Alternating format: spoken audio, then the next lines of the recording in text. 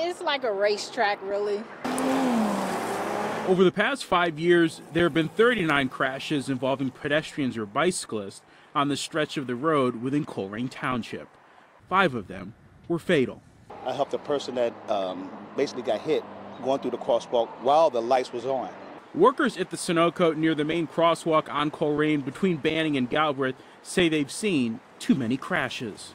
She just came out the store, and probably about 5 minutes later, somebody came and ran in and said she got hit.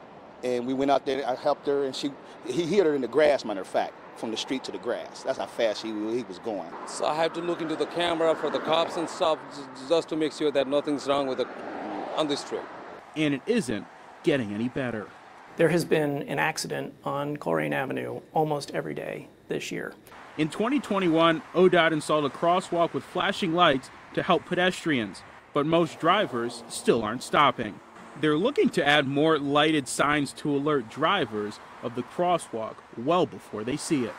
These will actually trigger, they will come on when somebody pushes the button to cross at the ped crossing. A lot of the crashes in this stretch are happening at night, and work is underway to put in more lighting.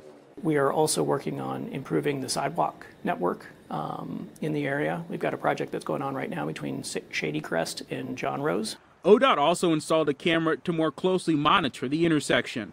The workers at Sunoco hope to see things like speed bumps or even a stoplight. Slow down. Save lives. Just slow down. That's all you got to do. You can always find our stories here on YouTube, but go ahead and click subscribe to get notifications and stay in the know.